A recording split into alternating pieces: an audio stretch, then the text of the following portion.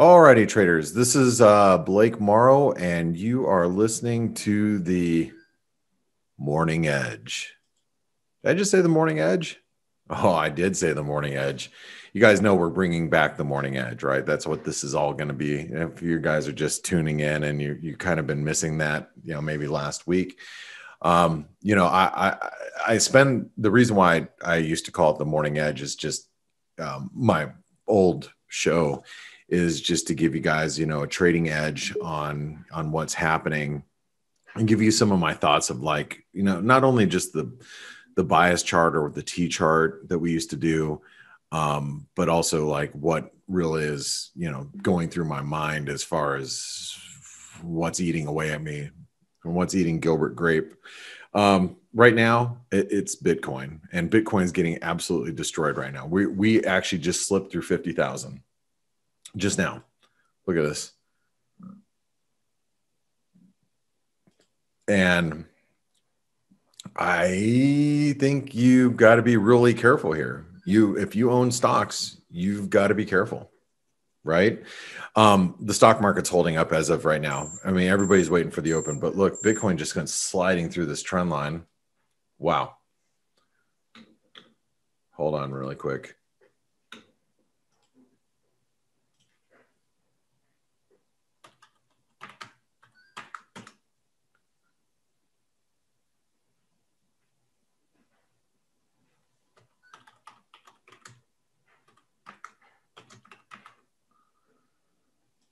I mean, that's wow. It just slid through 47,000. Holy cow. How can you be long stocks right now when this happens? I'm gonna have to sell some. I have to sell some Dow here. Sorry guys, I gotta do it. I mean, why? What? How can you not when you have this slide and well, I don't know. I shouldn't get too carried away here. I forget that. I was gonna place a trade, and then I'm gonna hold off for a second. But man, that's a pretty big sell off. So Chi was just in the chat room asking where I should be buying Bitcoin.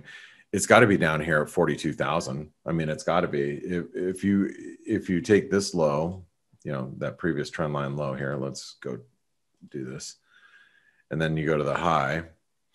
So the 50% retracement comes in at 43,380. So maybe that's the place, right?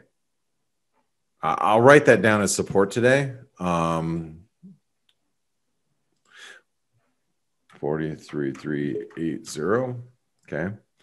And then obviously now anybody who's, owns Bitcoin, anybody who owns Bitcoin is like, okay, oh wow, stocks just got slammed. I guess I should have actually sold some there. But I think anybody who owns Bitcoin now is going to be really happy if we get back to 54,000, right? These spike lows. So let's write that down. Or it's 53.8. It's still bullish for now, but that's it's getting a little dicey for bulls, right? Like if you're a bull, you've got to be thinking, okay, I got to be a little scary. Yellen just said financial transaction tax worth looking at.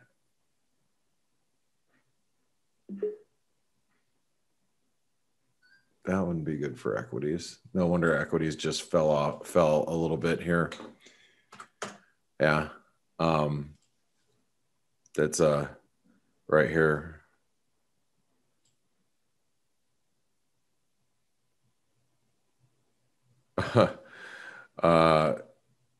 Market for 100-year bond would probably be very tiny, but treasuries moving to long-term debt. Could you imagine?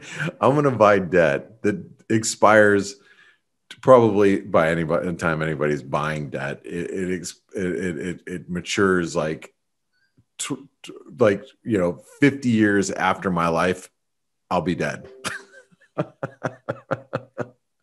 I know. I mean, like seriously, Stelios, how crazy is that? Is that just nuts? Yeah. That's silly. Okay.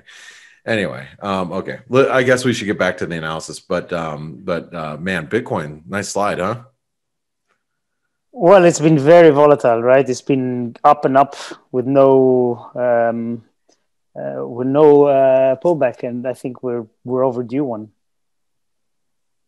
Uh, Volatility, man, too volatile for my taste.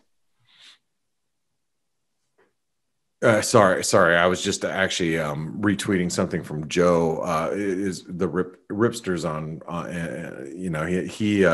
He's actually friends with Kevin Ferry, who is my friend that used to be on CNBC all the time and runs the winery out in Napa. Anyway, he was tweeting something. I mean, I'm sorry, I missed exactly what you were saying there, but I know the volatility's been high. But what's more important, I think, Stelios, is that, and it's interesting. Katie Stockton today on Dale's webinar also mentioned the exact same thing.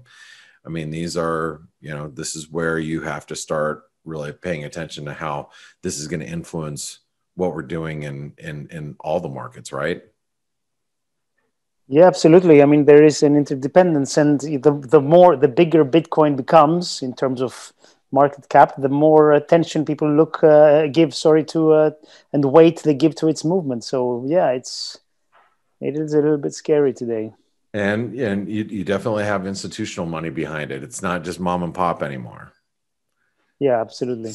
So now you've got, a lot of funds and a lot of endowment funds that are long Bitcoin. And what happens if it implodes? I mean, I'm just asking, well, what happens here? I mean, what's the knock-on effect? I think it's a little scary, but I have to remind myself, same thing I said yesterday. And those of you that are buying Bitcoin can think about this too right now. If you're picking it up right now, nothing major, I can't imagine nothing major happening between now and tomorrow. Like, you're not going to see equities fall 5% today. I don't think. Not ahead of Powell's testimony tomorrow. You're probably not going to see Bitcoin shave off another 20% of value today. So if you're out there buying Bitcoin today, I don't think that's a bad idea, right? A drive to a reversal is probably, if we're going to get one, is going to come because of something that Powell said tomorrow. Yeah, and it's like you said before, it's more than likely that Powell is not going to change his tune. Why should he say anything else other than be the very dovish? I Yeah. just don't see what's going to drive that. And we got yields actually coming down today. They're coming off their highs. So and you can see the 30-year as well. So yeah, I don't know. I'm just not. I think if you're out there picking up Bitcoin on this dip, I don't think that's a bad idea. If you're not shorting stocks today, I think that's smart. Somebody had asked, or I think Steph asked in the chat room, she's like, why is the dollar so weak right now? Or what happened to the dollar? We had a push higher, spike up. Sorry, it wasn't just in the euro. It was, the sterling, the Aussie, Kiwi. You can see it. Everything kind of pushed higher. And I'm like, because we're on pretty big support in the S&P. Like, no one wants to be long dollars while the S&P is not breaking down. I mean, so I think that's probably, just some people squaring up positions. That doesn't mean they're right. I just think that that's what's happening at the moment. So, you know what I'm going to do, Stelios? I'm going to get through this analysis. Steve, guys, just so you know, he's not going to be here today. He'll be back in tomorrow. But wanted to let you guys know that. So I'm going to, if you have any questions, make sure that you bring up some, you bring them up. So after I'm done with the analysis, Stelios and I can address any of your questions that you might have. All right. So big resistance right now for the euro dollar. I think this is an inverted head and shoulder pattern for what it's worth. And it really a breakout above 121.70 would be a probably big thing today. So 121.70. Now support. It's going to be right here at 120.90.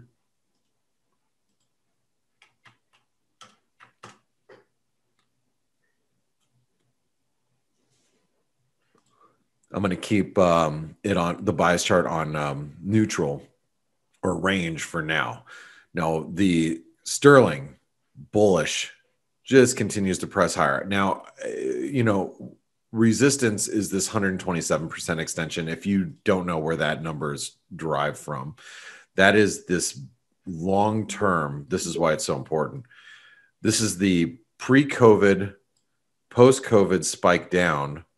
127% extension is right here at 141. So does this mean you should be shorting the, you know, cable as you approach 141? No, but 141 is going to be big resistance. So if you're long, you need to be a little careful here, right? A little careful. I do still think that the pound is bullish. And if you want to play the sterling long, play it against other currencies, like play the pound Aussie long or something like that. Euro sterling short. All right. Anyway, currently, this is key. Yeah, let me change that color.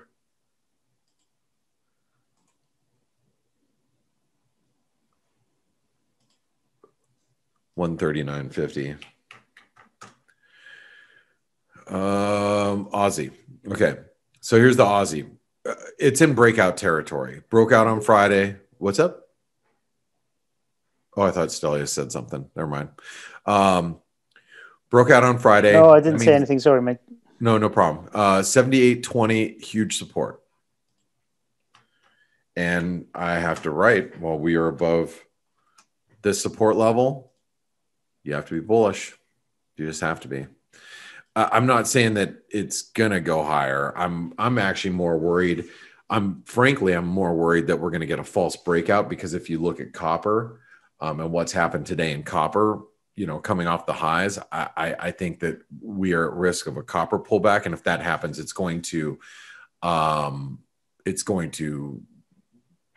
bring back the Aussie from these levels. It's going to bring us back below 78 cents. Then we're going to end up getting a false breakout, but that hasn't happened yet. And you can't assume that that's going to happen yet.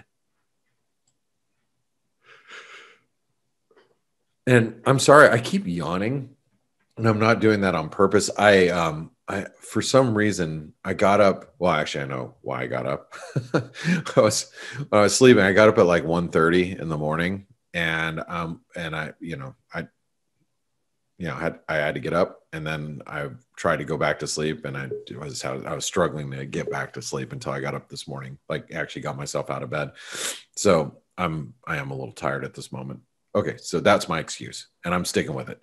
261% extension of this move comes in at 79.35. That's our next resistance level from where we're at. So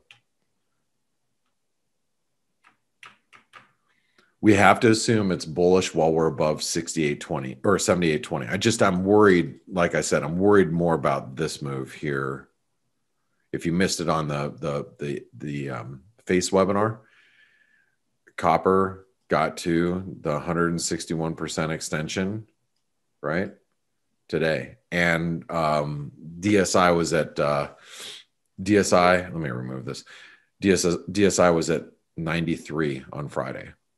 We got it Friday afternoon. So yeah, that is pretty scary, because you don't see daily sentiment at that extreme and them stay there for any period of time. You just don't. Very rare. Okay, so here's the Kiwi. So the Kiwi, we're right at the highs. We've already in Europe, or in Asia rather, we actually stabbed a new highs up here, but we haven't been able to hold them. So I'm going to write down 73.54, 127% extension, just above that. So We have to close above 73.20 to be bullish for today. Support will be at 72.70.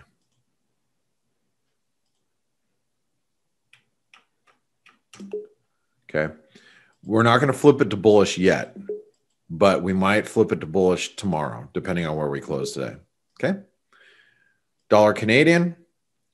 You know, dollar Canadian hit a new trend low briefly, and then we bounced. So, and notice that this is here. Let me get rid of this. Well, actually, I'll keep this. That's not what I want to do. Shoot. I want to grab that one. There we go. Stick that there. In the event we get a push, well, I guess this is 127% extension. Let me make sure of that. No, I didn't think it was. 127% extension would be here at 125.70. We're just going to call it 125.75. So that's support. Resistance on this move higher is going to be right here at 126.70. You can see 61 is the 618. Oh, I'm sorry. That was the previous 618. Forget that. That's just previous support. So we're going to write down 126.70 as being resistance today. All right. And I'm not putting it on bearish because we're actually holding the lows. Matter of fact, you could actually argue that we made a false breakdown. So we need to close below this support, this blue line right here, in order for me to flip bearish. I still think this is building a base. Dollar Swiss, big resistance. We tagged that today at 90 cents. Okay, this is a big multi-month trend line. Basically hit 90 cents and come off. And so right now, I would say we have to get above 90 and a quarter because that was just a short squeeze. That's all that was, right? So 90 and a quarter is now big resistance. And it's probably coming down because yields, I'm going to assume. Support. So that's 618 off of the spike high will be right near these spike lows. So that's basically 89.30 is support, and that's key. Okay. All right. Moving right along, US dollar, Norwegian krona. Now, this is an inverted head and shoulder pattern. And let me make that neckline just a little bit bigger here. Okay. We are above the multi-month trend line. And that's with strong crude. So what happens if crude weakens? Or how about if we get some risk off? I mean, if we move above 855, I would not want to be short US dollar, Norwegian krona now. Seems like intraday support's going to be pretty strong. Back testing this trend line and these highs right here, you can, like all through here, this is all pretty good support.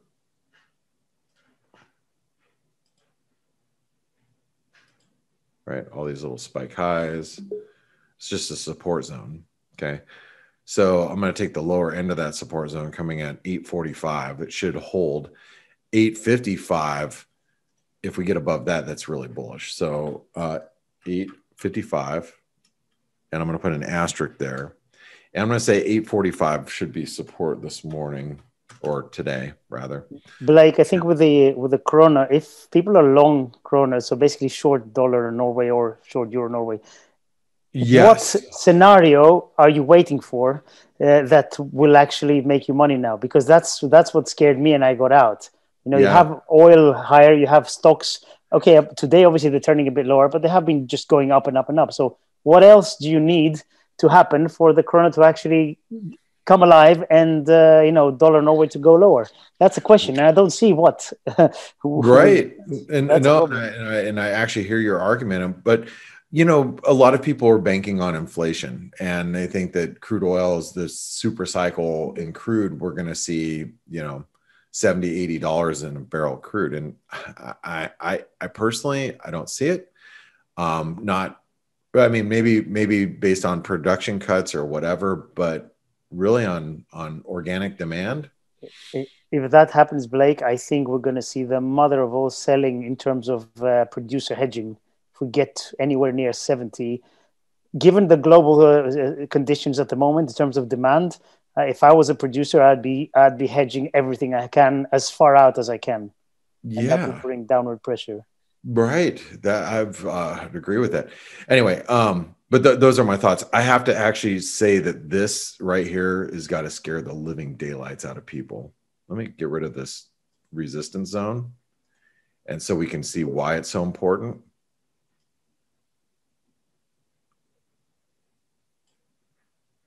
Now that low there,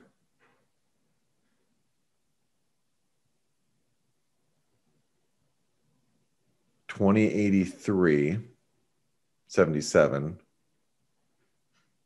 Low here, 20.84. So basically 20.84, we break above that and we're there. I mean, we're there right now.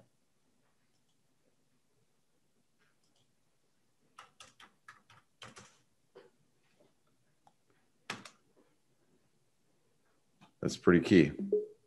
And I mean, you guys know, whoops, no, I didn't want, I'm bullish after we broke through this trend line here, but now any dips back towards 2060, people are going to try buying it down there. They don't want to be caught short this thing. You've seen, Stelios, what happens in a short squeeze in the dollar max. Oh yeah. I mean, this thing could, I mean, when it squeezes, I mean, we could ramp up, 4 or 5% really quick. I'm not saying it's going to happen. I'm just saying that can happen. So, people are going to be a little, hesitant on being on the short side of this one, especially if we start squeezing above this resistance. Or, if we come back down towards support, I think you're going to get people trying to cover up some shorts. It is defied gravity for sure. Let's go to the dollar yen.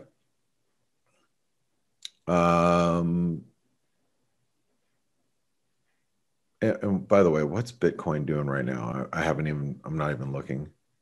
Holy cow. What a bounce. It's recovered a bit. Yeah. Yeah.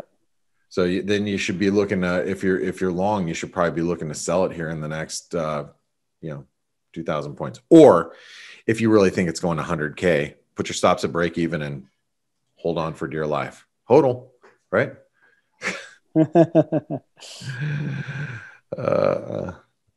And I would say good luck with that. Dollar yen. Okay. So the dollar yen really is under pressure. I'm surprised the dollar yen is so pressured right now. So the 618 retracement comes in at 105.10. That's probably going to offer some support today.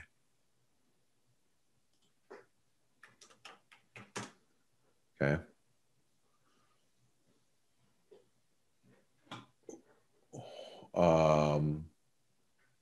God, look at the recovery in Bitcoin is bringing a recovery in stocks. It's so crazy.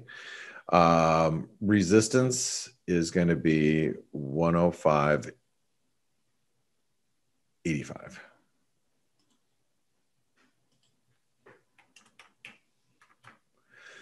And guys, I have to reiterate, don't get too crazy ahead of Powell tomorrow. Just don't get, it's going to be probably pretty, I mean, I think the market's really going to be waiting for that. Notice we're back at the 618 in the dollar index. Remember how big this, this is the 618 of this move here. That comes in at these lows, which is 90.10. I'm actually going to write down 90 as being support, but you can see why it's so important.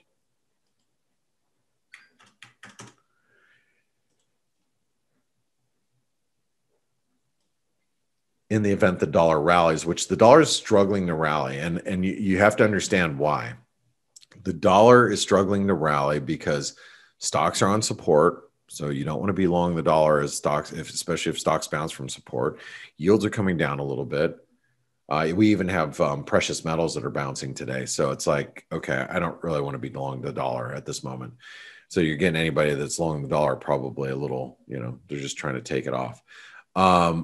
Resistance 90.60 is going to be a resistance intraday, then 91. So I'm going to write both of those down. Because I think if we can get above 90.60, then that does open the door for, that opens the door for 91. So you got to kind of put down both numbers. Let's talk about gold, because gold is bouncing today, and both gold and silver are bouncing. So gold had a little false breakdown below these lows on Friday. We are bouncing, so let's figure out where that bounce might.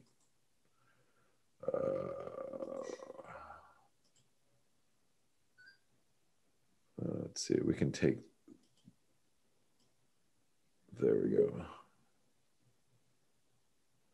So the 38% retracement of this down move here comes in at 1836, which is also coincides with all that previous support that was there before. So 1836, I'm going to write that down. That should be a resistance. I'm going to keep us in range. Support intraday, I mean, this is a 4-hour chart. So I think, support intraday might be right back down at this level, right? It's been pretty important. And Stelios, as I'm wrapping this up, do you mind taking a look at some of these questions that are coming in? Yeah, sure. Okay, good. I'm going to be wrapping this up here in 1 second. Silver. I mean, I don't know if you guys remember this from, was it Thursday or Friday? I think it was Thursday night in Asia, the push to 26. Now we're back at 28. So, I mean, I'm just going to write this and then you guys can deal with it. 26, 28. Whoops. And if you're trading in between there, good luck, because it's just a big, hot, nasty mess. Okay. S&P, last but not least, you guys know S&P is definitely not least, because it is, between Bitcoin and S&P, I think they both are running the gamut on what we do with the rest of the markets at this moment. So we did spike below the support in European trade. So I'm going to actually write down that number, 38.65.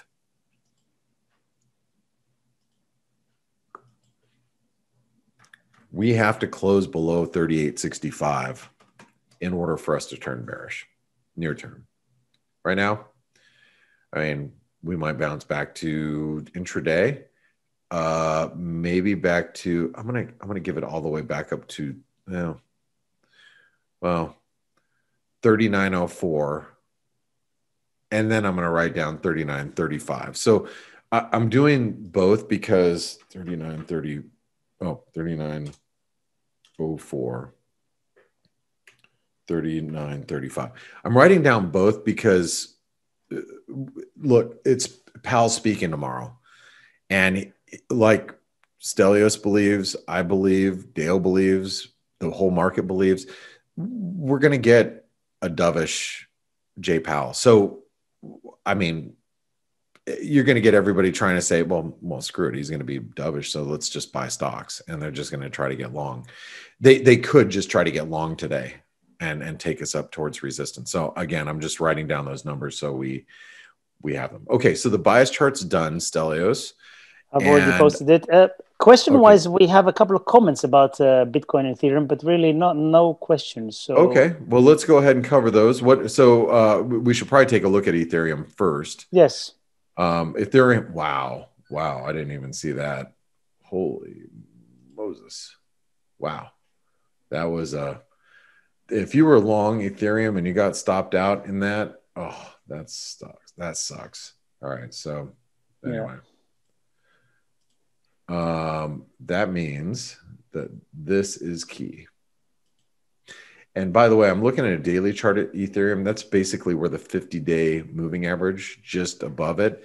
That's a 48 exponential moving average, but the 50 DMA comes in basically at 1475. So while we're above 1475, I'd probably be, bullish Ethereum, not bearish. Okay. All right. But anyway, okay. So what do we got? We don't really have any questions. So just take a look at that. All right. So I see a couple of comments that natural gas somebody's asking for, but really, no. Takis is saying was a you should stop tweeting. That was a 25% pullback from the highs. We were in a bear market for 15 minutes. Man, that's like a new record. That's a new record, I would say. Okay. Anyway, natural gas. Let's take a look at natural gas. Now that we've passed, whoops. Now we passed. Brock is saying Ethereum apparently did 65% on Kraken, which is crazy, right? 25% on one, 30% on the other, 65%. It's just beyond me. I can't touch that stuff. That's nuts. Nat gas coming off a little bit. One thing I should say about natural gas is, with the warm or cold weather subsiding a little bit, that's probably put a little bit of downside pressure on natural gas. So, I think as long as we stay below 3, the risk may be moved back down towards the 270 level. That's how I would approach it. If I was trading it, which I'm not. Copper, I need to pull this back up again. Just keep an eye on copper, guys, because if copper trades at today's lows or closes at today's lows, that is going to be one gnarly reversal candle at a key Fibonacci extension. That means that if you own Aussie dollars in any way, shape, or form, you need to rethink that. I'm just pointing that out regarding copper. Okay. It's been a massive move. I mean, look at this move, Stelios. Since the COVID lows, copper's been up over 100%, 100 and basically 100. Wow. 115%. I mean, even if you look at pre-COVID, forget about the spike down. Pre-COVID, we're still up, 60% or whatever it is. Yeah. I mean, and so, is inflation coming? I mean, the market seems to think so. The Fed doesn't seem to think so. Yeah. I mean, and who's wrong? I mean, my money would probably, at this point in time, my money would be on the market. But how many times has the market expected inflation to rise over the last several years, and we've gotten zilch.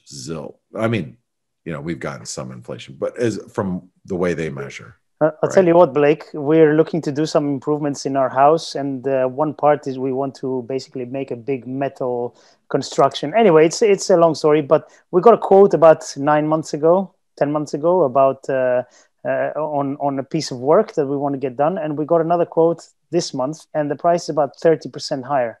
And then we're like, why is that? And they go, materials are a lot higher. It's crazy.